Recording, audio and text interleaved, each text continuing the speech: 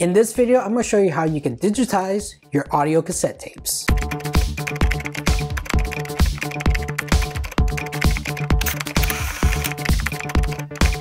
Hey everybody, welcome back to another episode of Tech That Doesn't Bite. Do you have a bunch of these audio cassette tapes that you would like to digitize to a digital format? Well, in this tutorial, I'm going to show you exactly how you can do that. So let's get started. So the first thing you're going to need is a cassette player. This could be an old stereo or a Walkman as well, followed by a USB audio capture device. And this device has a 3.5 aux cable, a USB port, and also the RCA jacks, followed by a Mac computer as well. And you're also going to need some sort of audio editing software as well. In my case, I'll be using Audacity for this video. Next thing you're going to do is you're going to plug in the aux cable part from your audio capture device into the headphone jack of your stereo or your Walkman, and then you plug the USB part from the audio capture device to your computer. And you're going to go into your sound settings and make sure that the input is selected as USB PNP audio device. Now go ahead and open up Audacity on your Mac computer. The next thing you want to do is make sure to save your project.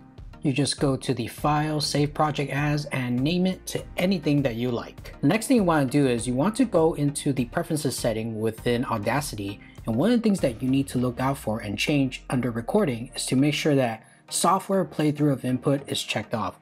That way, when you are playing your tape, you can actually hear it while you're recording it using Audacity. Now go ahead and press the record button on Audacity and also press the play button on your stereo or Walkman. And you're going to notice that it's going to start picking up the sound from your stereo, and make sure to increase the volume just a little bit on your stereo and let it record. Once you have finished recording your song, you just go ahead and press stop, and you might get this little warning message. Audacity has the ability to detect dropouts, so you can actually just press OK and play back your track through Audacity and make sure that the sound that you're capturing is perfect and it has no dropouts. Question of the day for everyone is, how many audio cassette tapes do you have? And what audio software are you going to use to digitize these? Let me know in the comments below. And if you do like this video, please make sure to smash the like button, hit that subscribe button and that bell notification so you get notified of new videos. Let's get back to the tutorial. So the next thing you want to do is you want to look at your first track and edit out anything that you don't want. So for example, that first part where I just cut out, it didn't have any sound picking up. And these blank areas, just delete them as well. I can also apply some effects as well. So maybe I want some noise reduction, I want to normalize it. And after that, I just go to File, Export, Export as an MP3. And I can name the MP3, choose my save destination, and also save it as either a stereo or joint stereo file. I kept it as joint stereo because that's a method to save file space while still maintaining that stereo sound, and pick the file quality as well. And after that, I'm just gonna type in the metadata on my MP3. Click OK, and there is my first track.